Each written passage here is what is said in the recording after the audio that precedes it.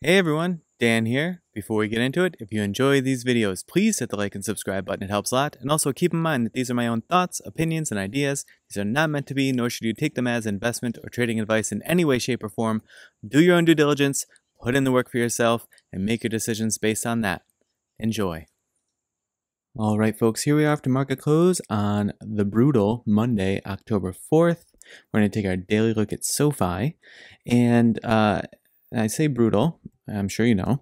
It was a really rough day in the market, sold off and then really just kind of flatlined for most of the day. Not really any sign of recovery, and really just quite brutal out there. It is probably worth taking a look at a few things in tonight's video. One would be this daily SoFi chart. The other would be the intraday, just for folks that are finding the intraday interesting. And then I do think it's probably worth taking a look at the IWM, ARC-F, and then probably QQQ also, just to see where those macro forces may influence the movement in SoFi in the coming days and weeks.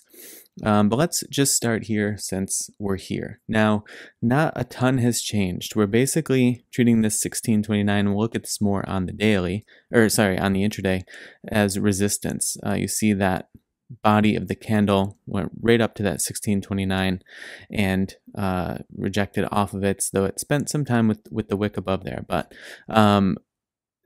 and then the other thing that we had talked about, I think on Friday's video, was that we were looking for this box, the upper bound of this box, to act as potential support. Now, the other question that I had raised in Friday's video was whether or not this wick that stretched down through this gap was going to be sufficient volume to consider that gap filled.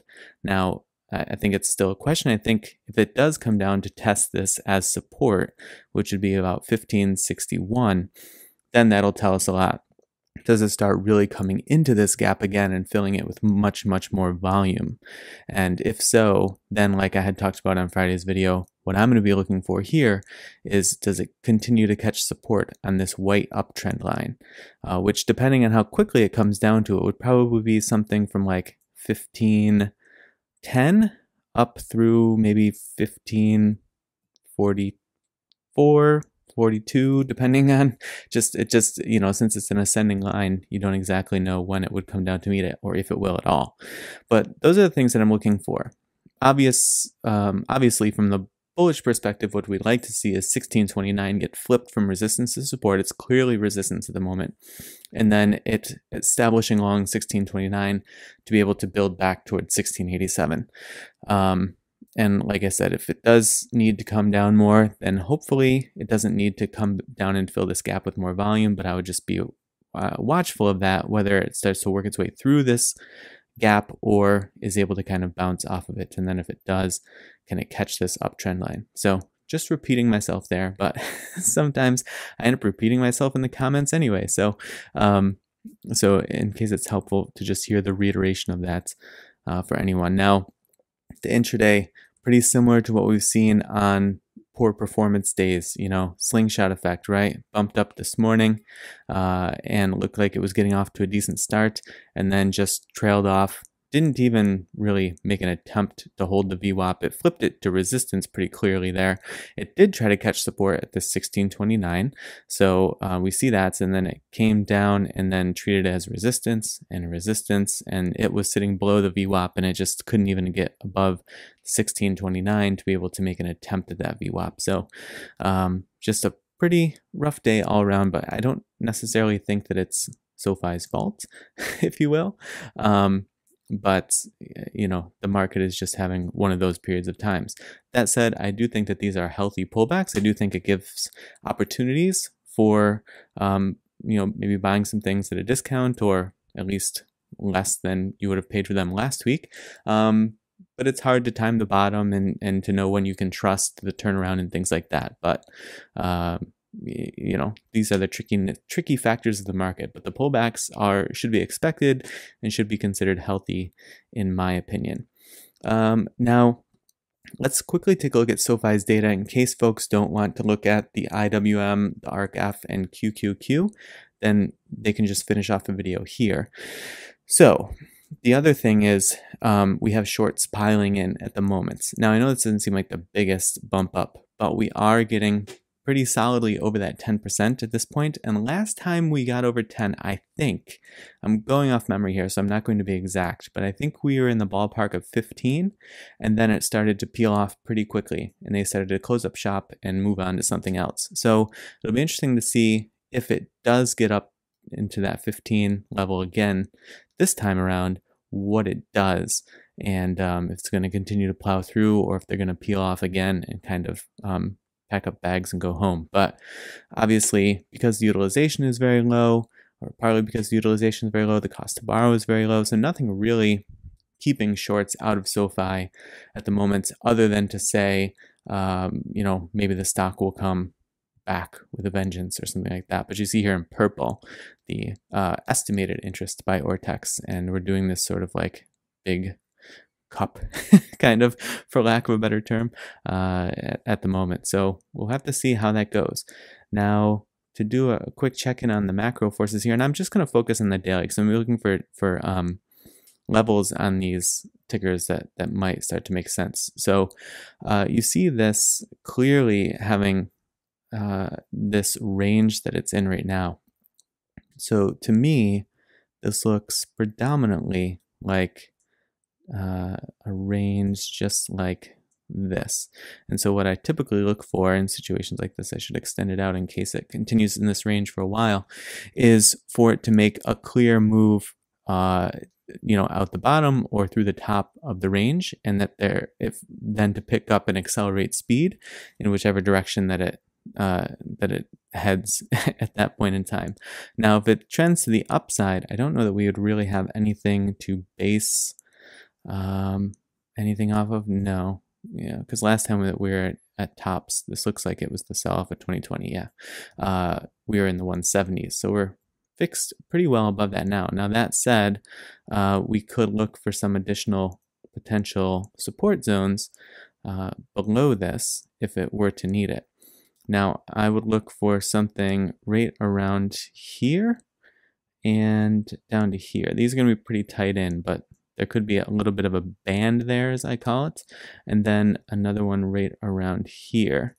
Now, if it ends up needing more support, we can check in at that time. Obviously, if things continue to kind of tank a bit, then we'll just be back here taking a look then. But for now, it's just kind of batting around the same range that it's been in since February. So if you recall, there was that big sell-off in March, and even February, there was a big struggle. I remember a bunch of my growth stocks were struggling at that point. And then it's really just bounced around a bunch in this range. So if it does make a break to the downside, I'd look for a quick catch. Best case scenario is catch at high 204s down to 201.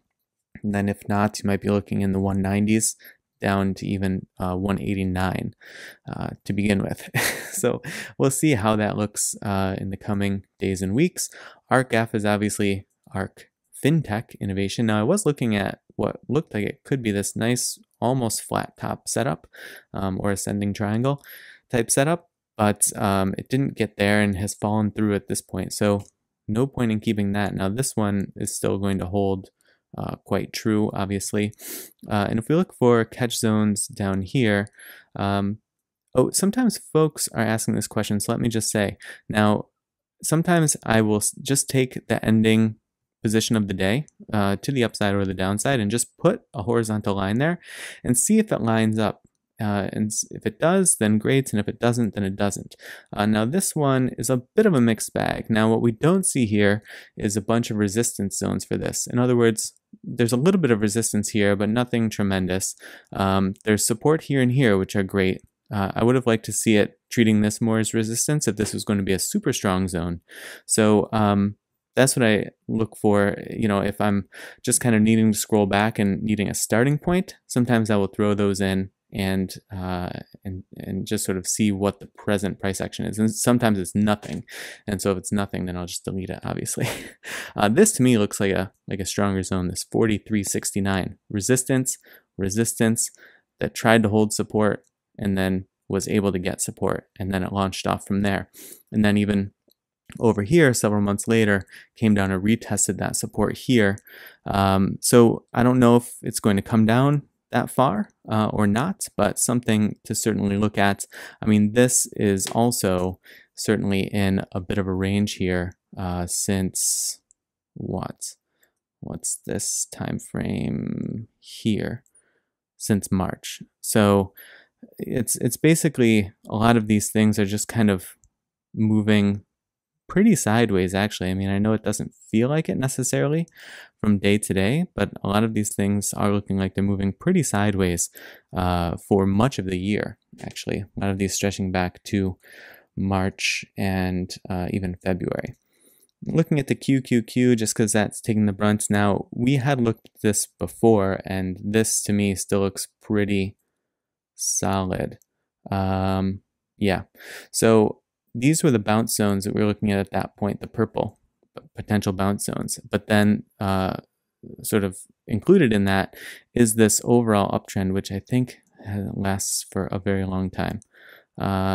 Okay, maybe not that long, maybe not 5 years long, but this stretches back. So it first really established in here in like July of 2020. And so it's been in this for over a year.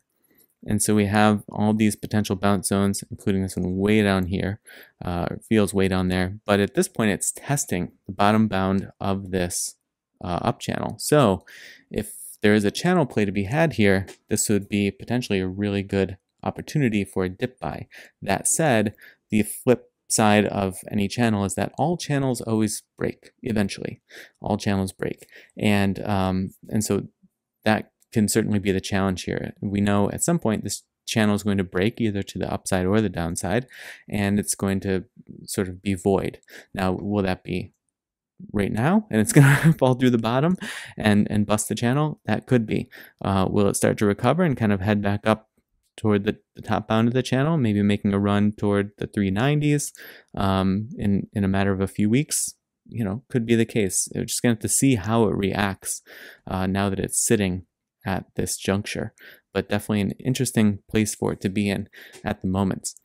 All right, folks. I mean, that's all for this one. There's only so much that you can do when the market wants to turn red, and you just have to sort of do the best you can with it. I do have videos on the channel about what to trade when the market is going down, and these are basically just inverse funds that you can trade that will go up in price when the market is going down. So if you're just kind of sitting on the sidelines looking for places to place your capital intraday or something like that, then that might be worth a look. There's one particularly on growth stocks, and there's one particularly on sort of inverses of the major indexes like SPY and or the major ETFs, I should say, SPY, QQQ, that sort of thing. All right, folks. Well, welcome to Monday. The week certainly got off to a start, and I hope that you are managing it all right for now. I appreciate you watching, and I will see you in the next video.